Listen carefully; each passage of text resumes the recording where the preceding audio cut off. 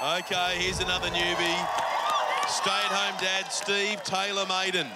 He doesn't look like your typical ninja, but don't let that throw you off because he's safely through obstacle number 1. A clap on the sidelines from Evelyn and Steve's wife, Ruth. Now needs to bounce, grab the TikTok and get himself somehow onto the cargo net. Look at that, Steve. There he is, doesn't want to lose momentum, got to keep it moving. There he goes, he's straight on. Tell you what, might be a surprise package, this lad. Needs to watch them feet, look at that. Oh, easy, Steve. Keep them up, come on. He's okay. Doing it for all the stay-home dads. Good on you, Steve. We believe. Well, he's got the crowd behind him as well, and there he goes, buys them up, Croft.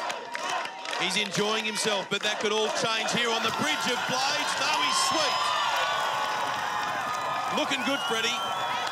We've seen it on every season so far. We get these new ninjas just pop up from nowhere. Could Steve Taylor-Madin, the 37-year-old from Victoria, be this season's surprise package? But this is the doorknob drop, and only Jake Baker has been able to get past this obstacle tonight. Steve jumps onto the pole. Here he goes. And this is when that upper body strength and that grip strength will really be tested. Now, this is going to be the biggest challenge, I'd say, I'm a believer. of his night. I'm a believer in Steve. You can do it. Okay, here's the transition. One arm on each, and now makes the transition. See it in his face now, though, starting to get difficult, starting to burn. He's keeping his concentration. The monkey noises have gone. The impressions have gone. All about getting onto this next platform. Go on, Steve. Go on, Steve. One more swing, and he's completed the doorknob drop. I tell you what, I did not have him down for this. I did not think I'd be talking about Steve Taylor-Madin on the double squirrel. Can the monkey beat the squirrel? He's gone further than some of our most experienced ninjas on this course. We've had ninjas who've been in grand finals. Let's go. And they have not made it this far.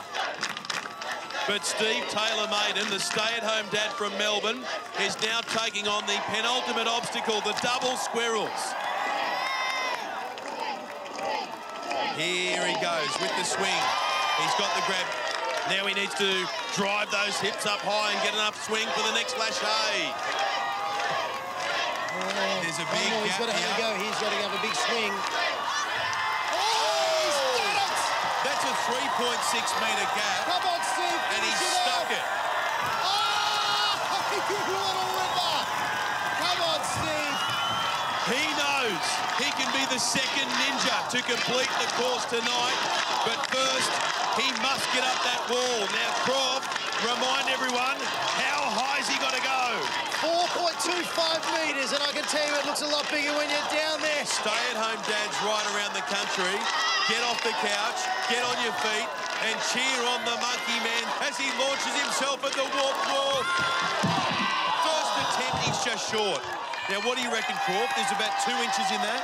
He needs to run up a little bit further, shorter steps, and I reckon he'll get there. Steve, we believe in you, Steve. Keep going. We're right behind you. Shorter steps. Keep running. Here he goes, second attempt.